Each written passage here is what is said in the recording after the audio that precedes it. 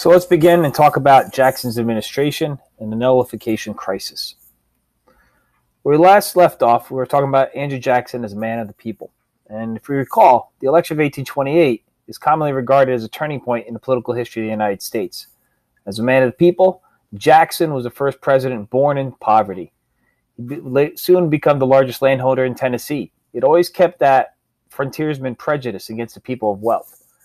Jackson was also the first president from an area west of the Appalachian Mountains and indicated a westward movement as the center of political power. He was the first man to be elected president through direct appeal to the masses of voters rather than the support of recognized political organization. Thus, Jackson benefited from a rising tide of democratic sentiment, a trend that was aided by the admission of 6 new states to the Union, 5 of which had manhood suffrage.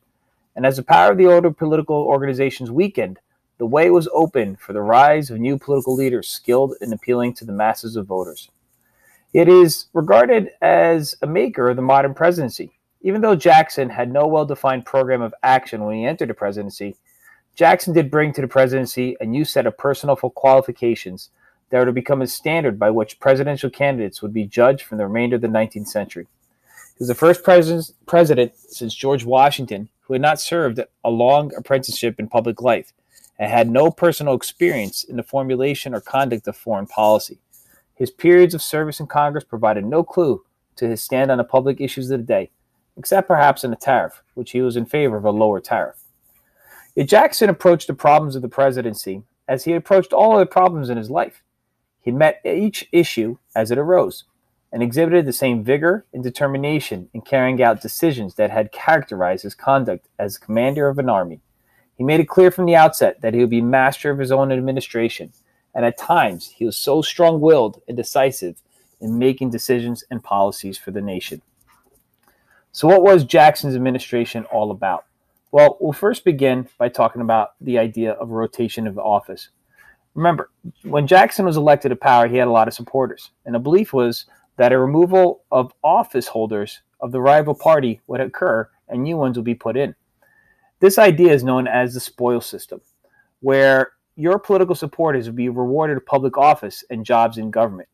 Well, now, the explanation Jackson gave was that he was reforming the government, of trying to create a more efficient system where a chain of command and public employees would obey the higher entities of government. However, Jackson, in the end, the impact will be rather mixed. Okay, about 45% of the government over his tenure in office changed, but a lot of that was because of retirement or people dying on a job. And the quality of public officials that were replaced very often were people who were more loyal to Jackson and the Democratic Party as opposed to somebody who was most qualified for the position. Now, Jackson's administration most had headlines within the cabinet. Jackson's cabinet was more or less often reflected by historians as a rather mediocre cabinet. The only person with real talent was Martin Van Buren, a person we're going to talk about later on and future president of the United States.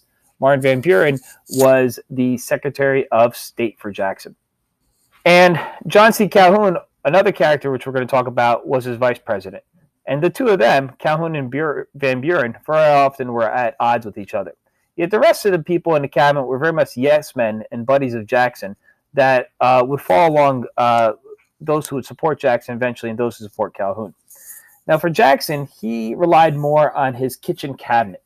These were more advisors to the president. A lot of them were newspapermen as well as other people in various businesses that Jackson would consult with and you more or less use to get his message across to the public and reach to the public more directly. And he also consulted with them and relied on them more than his official cabinet, which created more or less friction between the cabinet, the official cabinet members, and the ones that Jackson really trusted, which is his kitchen cabinet. All this kind of falls apart and is reflected in a controversy and a scandal that occurred in the first term of Jackson's presidency, otherwise known as the Petticoat Affair or the Peggy Eaton Affair. Peggy Eaton was the daughter of a Washington tavern keeper who was married to a Navy pursuer by the name of John B. Timberlake. Throughout the 1820s, her name was linked with Tennessee Senator John H. Eaton, a close friend of Jackson. When Peggy O'Neill's husband died in 1828, Eaton, with Jackson's approval, would marry her, and Jackson made him the Secretary of War. A few weeks after the wedding, rumors about Peggy Eaton's misconduct spread in Washington, and Washington hostesses, including the wives of cabinet members, would snub her, though some observers believed that a majority of her sin lay in her humble social origins. Now, Jackson was outraged when the wife of the vice president, John C. Calhoun, took the lead in Peggy's ostracism. Van Buren, then Secretary of State and a widower himself, made a point of being gracious to her, and the stock rose in the president's as Calhoun's fell. Beginning of the estrangement between Jackson and Calhoun, which we'll talk about more later on, but it showed this controversy reflects Jackson's determination to be loyal to those who are most loyal to him. And Eaton being loyal to Jackson, Jackson got his back in supporting his wife, Peggy Eaton, in this affair. Now, mind you, remember, Jackson's wife had died soon after Jackson became president, and Jackson, if you recall, blamed those who were very critical of their relationship and the question of infidelity in his marriage. And so this struck close to Jackson's heart, and he sided with Peggy Eaton in this instance. Now, this scandal and controversy aside, is the backdrop to the bigger issue, which we're going to talk about today, the nullification crisis.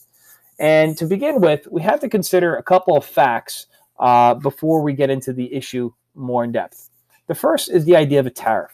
This issue was constantly being debated within Congress year after year, and sectional interests between the North and the South continuously are coming to a blow. And the tariff that was passed in 1828 before Jackson took office would be the largest and highest protective tariff in American history. Some would refer to it as the tariff of abominations. More on that in a few seconds. The other thing, too, that is emerging in Jackson's first term as president is the argument between federal powers and state powers. What authority do the federal have? What about the state? How do they balance out? Who has authority in certain matters?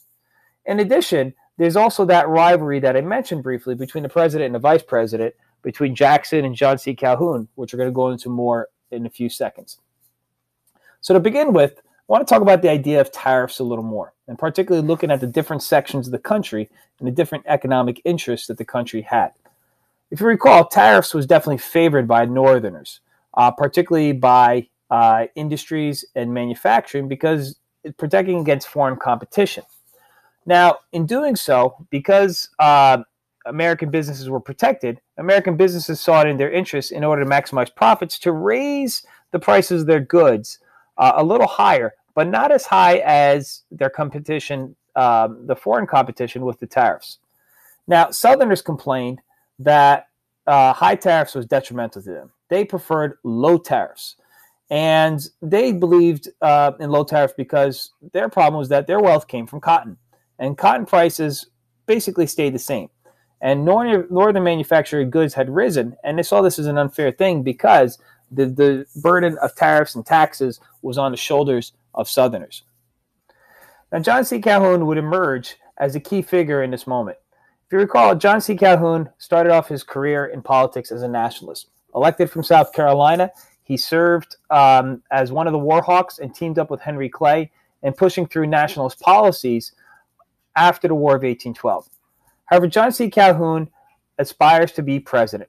He became the Secretary of War under James Monroe, and then later became the vice president for John Quincy Adams, dropping out of the election of 1824 when he realized the field was too crowded, and so he became the vice president for John Quincy Adams.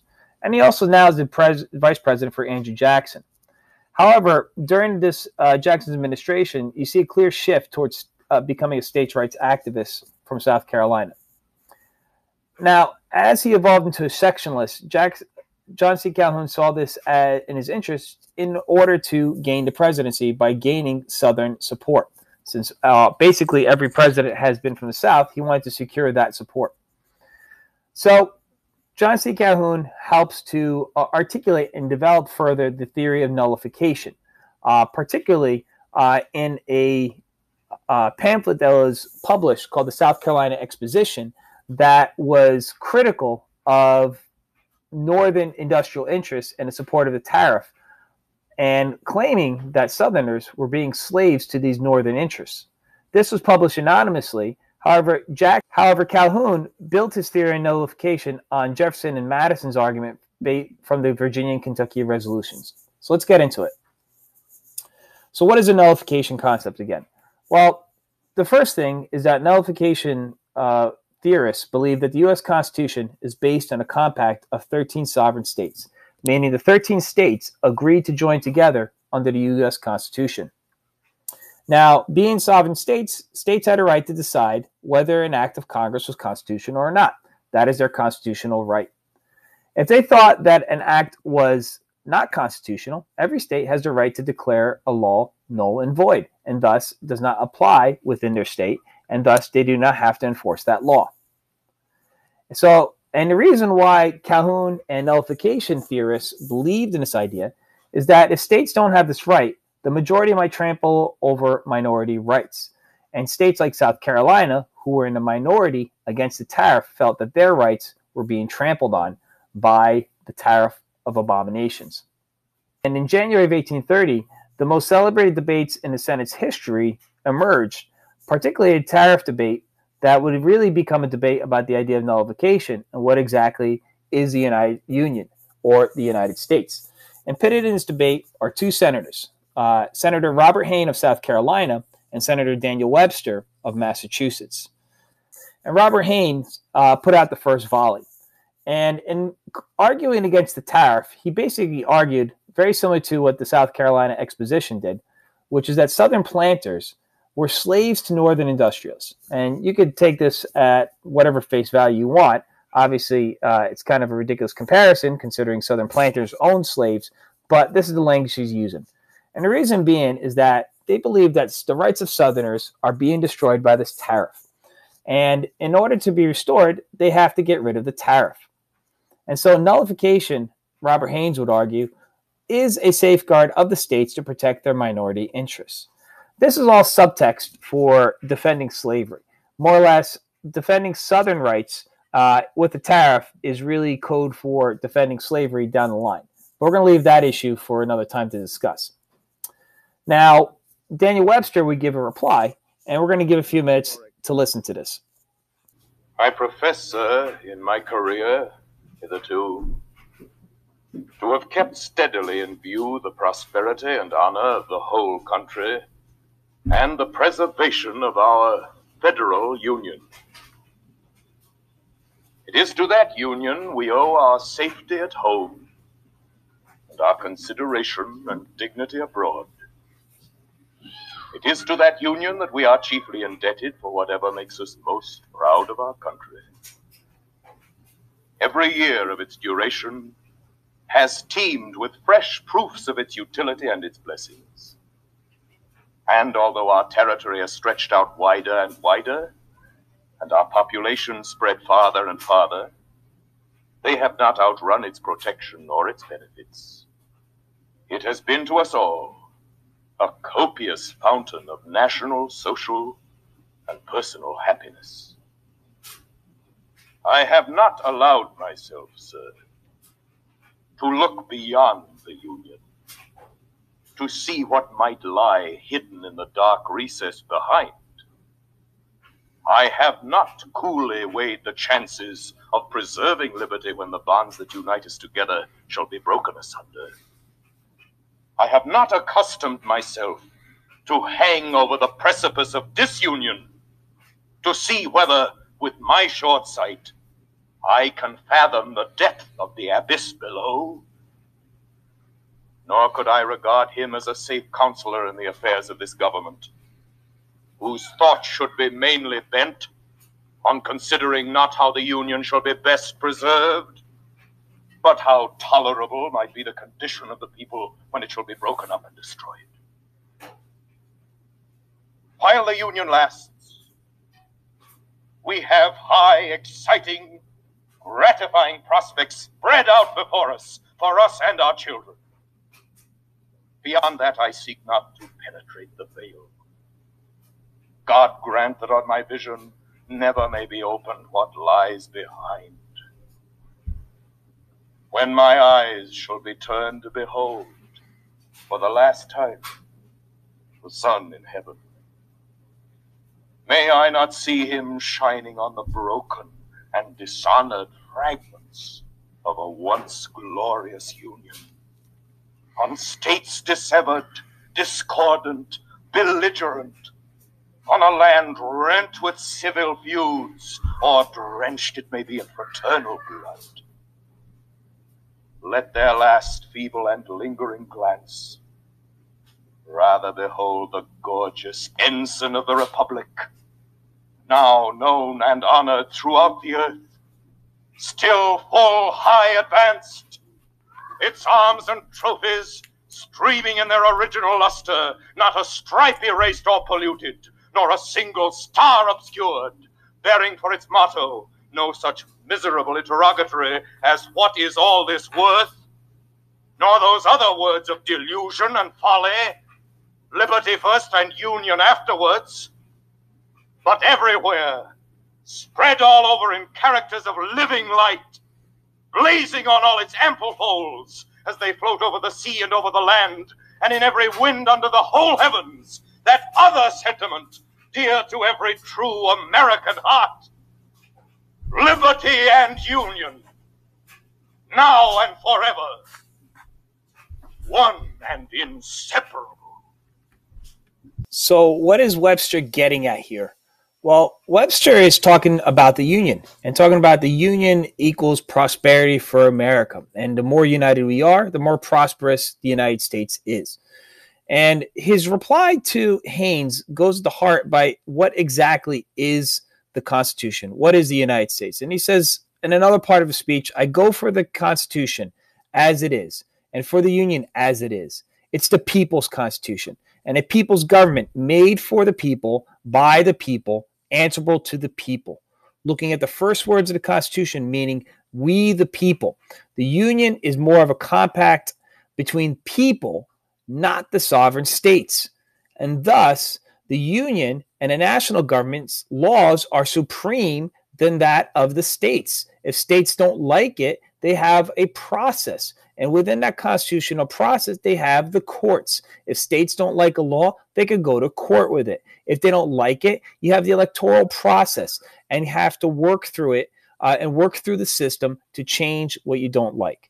But ultimately, what got Webster's goat about what Haynes was talking about is to talk about how this idea of liberty and union, that if liberty is not protected, that the union will fall apart and that the union would separate it. And again, this is subtext for this idea that states believe that if it's the union is not working for them, they have the right to leave. Hence breakaway, hence secession, hence in the future, this idea of civil war and breaking apart.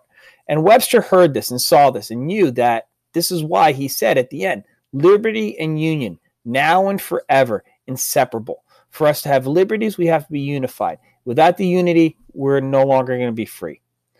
Now, this debate is raging, more or less, so to speak, in the Senate. However, the friction between Jackson and Calhoun will hit definitely into explosive measures in the context of this all these events in Washington. Now, this evolves into a deeper personal conflict. And a few weeks after the Webster-Haynes debate, there's a White House dinner where Jackson gives a toast. And in that toast, Jackson says, our union, it must be preserved. And Calhoun quickly followed with this, the union, next to our liberty most dear. May we always remember that can be only preserved by distributing equally the benefits and burden of union. Jackson is laying out the unionist argument. Calhoun is laying out the secessionist or sectionalist argument, the nullification argument. Jackson heard that very clearly within his toast and definitely was angered by Calhoun's toast. Now, Calhoun's stance in nullification also becomes more public within cabinet meetings where Calhoun would fess up as being the author of the South Carolina Exposition. In addition, it is revealed through other cabinet members that John C. Calhoun, back in the day when he was the Secretary of War, had sought to perhaps punish Jackson for his actions in Florida. Jackson becomes aware of this now and is further enraged. And you throw on top of that the Petticoat affair or Peggy Eaton affair, and more or less the two gentlemen themselves saw that this relationship was no longer tenable between the president and the vice president.